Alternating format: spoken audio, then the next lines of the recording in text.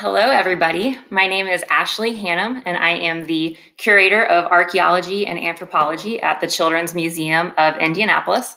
And I'm also one of the many Star Wars fans we have on staff at the Children's Museum. So today we are celebrating May the 4th, National Star Wars Day. And today I have the honor of giving you guys a digital peek at some of our favorite objects in our Star Wars collections. Obviously, we can't be at the museum today to show these to you in person, so we're going to give you a sneak peek of our top 10 Star Wars items in our collection. I want to assure everybody that I did consult with many of the Star Wars fans at the Children's Museum about these items and their rankings. So this was not undertaken lightly, and there was many Star Wars fans' input into these rankings. So we did take it very seriously. So now that that's been stated, let's get started with number 10 on our list of Star Wars objects. So this is the early bird certificate. This was a result of some interesting planning. George Lucas knew that he wanted to have a toy line before the initial film was released in 1977. But he waited until just 6 months before the movie premiered to even start that process of getting a toy line going.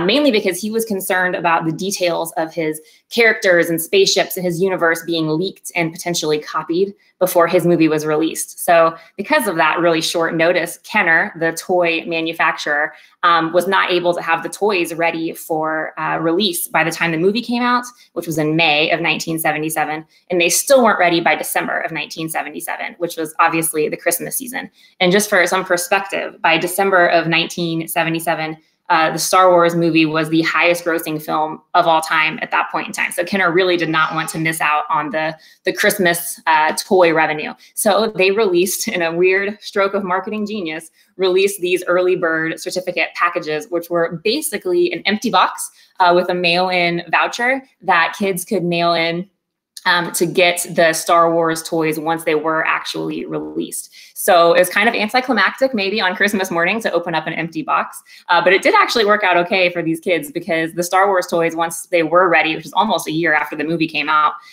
they were really hard to find because they were so popular. So these kids were actually among the first to get their hands on the Star Wars action figures. But the marketing strategy employed here became so legendary that the early bird packages were actually re-released in 2005, kind of as a novelty collections piece. So this is actually one of those re-releases. So not many of the original ones survive because they were kind of meant to be disposable. People would mail in the vouchers and then throw away the empty plastic. So if anybody has one of these original early bird certificates lying around that they might want to find a new home for, maybe reach out to us. So moving on to number 9. Number 9 is the Death Star Compactor Action playsets. So this playset was released in 1982, and it's inspired by one of everyone's favorite scenes in A New Hope. This is where Luke and Han and Chewie meet Leia for the first time. So it's really when the main group of our Star Wars heroes are together for the first time.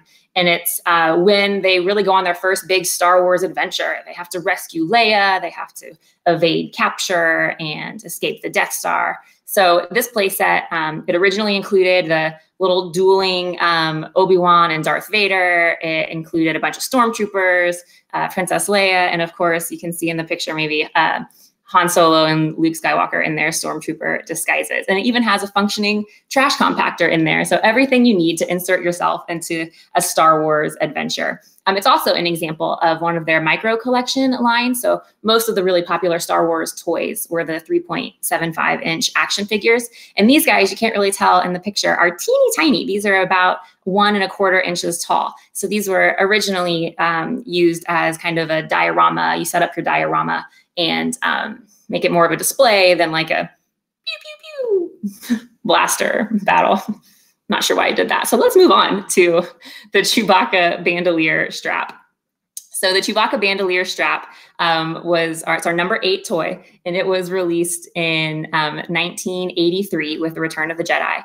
And so as you can see in these pictures, it was designed to hold all of your Star Wars action figures and all their accessories. And it mimicked, obviously, Chewie's iconic bandolier strap. So we think it's an amazingly geeky toy, and even better, it's a toy that you can wear. So that's pretty awesome. And so if you're ever looking for a way to, hold all of those action figures, look no further than this bandolier strap. I can just imagine having this as a kid and putting all of my, whatever Star Wars toys and whatever toys I could find from around the house into this thing and think I looked like really amazing. So I can see this kid in the picture here. The kid in the picture, we always look at how happy he is and like, we get it, kid. We get it. We feel you. It's a pretty sweet toy. So that's number 8. Number 7, moving on.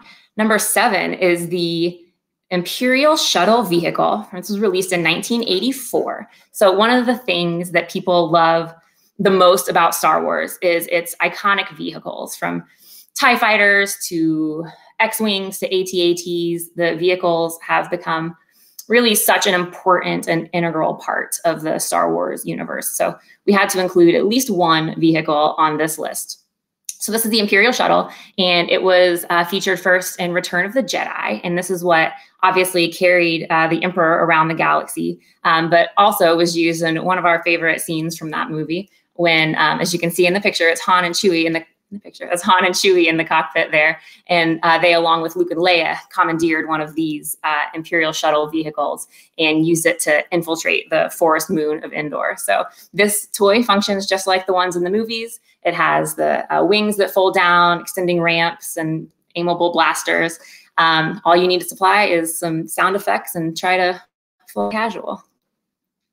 So next up on our list, number 6, is the Mos Eisley Cantina Lego set.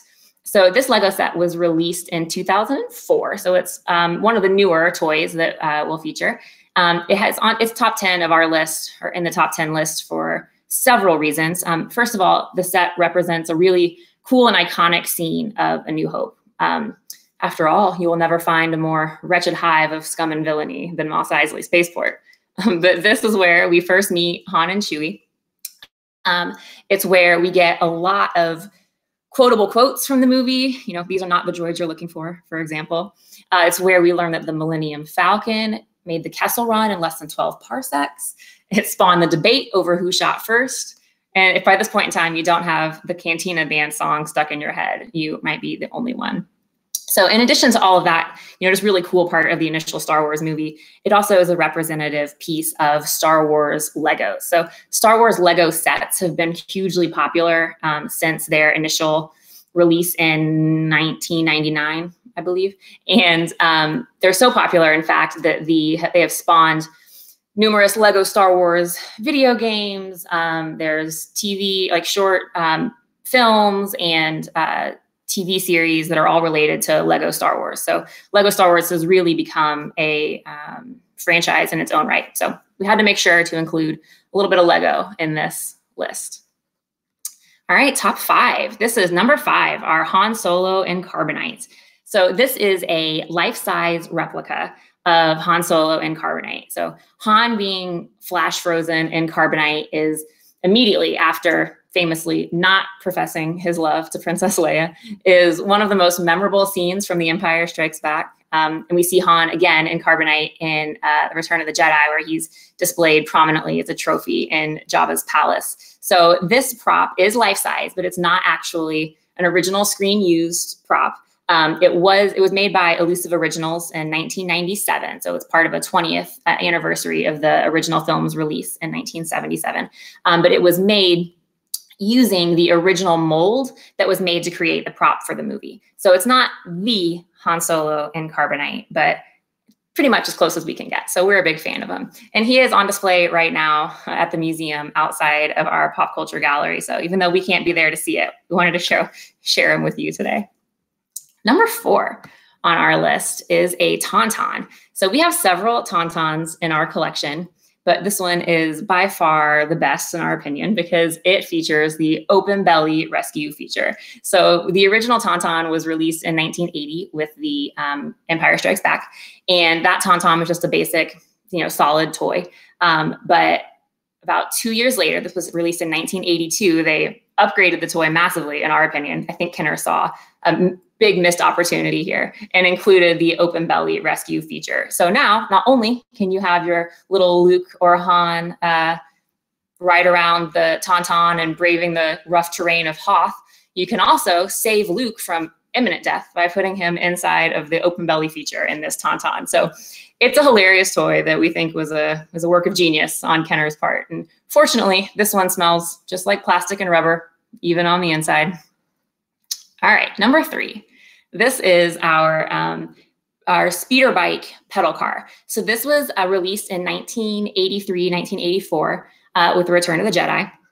And this is actually a pretty cool car or pedal car because it's actually a ride-on toy. I don't know if you can really tell the scale on this picture, but it is a toy that is large enough for kids to be able to pedal around on. It was made by Huffy, which makes bikes and pedal cars and things like that.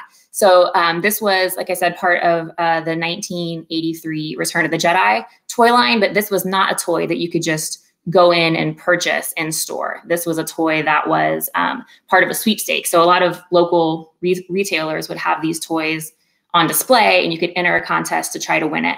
Only about 1 to 300 of these were ever made. And this is actually a very recent acquisition to the Children's Museum's collection. So we're freshly excited about this one. It's pretty cool. Obviously, it was made to resemble the speeder bikes that Luke and Leia used on Endor to track down those scout troopers. So this was way cooler than any ride-on bike or tricycle I had as a kid. So pretty jealous of this one, not gonna lie. All right, number 2, almost there. Number 2 is our collection of 3.75-inch action figures. I know this is technically more than one object, but we're gonna count it as one collection because it's a pretty sweet collection. This was kind of an innovative toy in 1977 when the initial Star Wars was released. There were not really any toy lines that were based on movies. There were plenty of toy lines based on TV shows and other pop culture, but movies were really seen as kind of quick cultural things that would move by quickly. They were only in the theaters for a couple of months, and then they'd kind of be out of people's minds. But George Lucas, as I said earlier, always planned on having a toy line in relation to Star Wars, and Kenner thought that they were really marketable, so they went for it. And they kind of became the first of the now nearly ubiquitous movie franchises that have made these toy lines affiliated with them. In addition to their size, or to their movie affiliation, though, their size is also an innovative quality of these toys. The most action figures at the time were a full 12-inch figure. So like Barbie and Ken dolls, G.I. Joes, all those things were tall 12-inch figures. So then these guys, though, they knew they wanted to incorporate the vehicles. Like I said earlier, the vehicles are so important to the Star Wars universe that if you made a 12-inch Luke Skywalker, for example, imagine how big the X-Wing would have to be to hold him. So they couldn't just not have the vehicles. So instead of making, just the figures or making the vehicles out of scale, they scaled back the figures quite a bit so they could make vehicles in a practical size so that they could be included as well. So, and a lot of other toys followed suit with this. And G.I. Joes were made smaller, and a lot of movie action figures and things like that are now made in this smaller size. And also our collection is just pretty amazing. We have most of the main and auxiliary characters featured in our collection. We certainly don't have every iteration of every character ever made, but the ones we do have are in really great condition too. A lot of them have their original lightsabers and blasters and capes. So it's a pretty amazing collection that we're pretty proud of. All right, that brings us to number 1 on our list of favorite Star Wars objects. This is our Millennium Falcon replica. So obviously it goes without saying that the Millennium Falcon is easily the most recognizable, iconic, significant ship in the Star Wars universe. It's really a character in its own right. It plays a major role in 6 of the Skywalker saga films and has a little cameo in episode 3. Obviously features prominently in the Solo movie as well. Han Solo's relationship with the Falcon is stuff of legend, and just tell me it doesn't get you right in the feels when you watch The Force Awakens and Han Solo first steps foot back on the Falcon and says, "Chewie, we're home." Just gets me every time. So, but this replica of the Falcon is a truly beautiful recreation of the original 32-inch filming miniature that was used during the filming of the original trilogy. So Lucasfilm allowed Master Replicas, the company that made this, they're a sci-fi and pop culture collectible company. So they allowed them basically unlimited access to the original filming miniature. So they could take really detailed pictures and measurements and scans of it. So they could then go back and create an exact replica of that 32-inch scale. So the scale model. So this one it's a full 32 inches.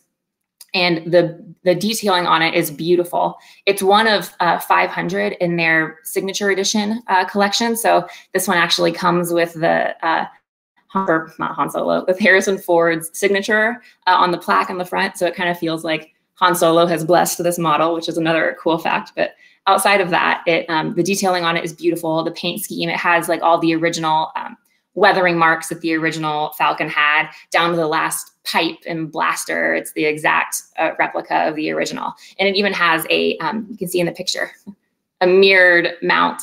So you can see all of the details on the bottom side of the ship as well. It's a really darn awesome replica of the Millennium Falcon. We're all big fans of it. So that wraps up our top 10 objects from the Children's Museum of Indianapolis's Star Wars collection. I hope you enjoyed my nerdy ramblings about Star Wars objects. And I hope that you all you guys have an excellent Star Wars day, and may the 4th be with you.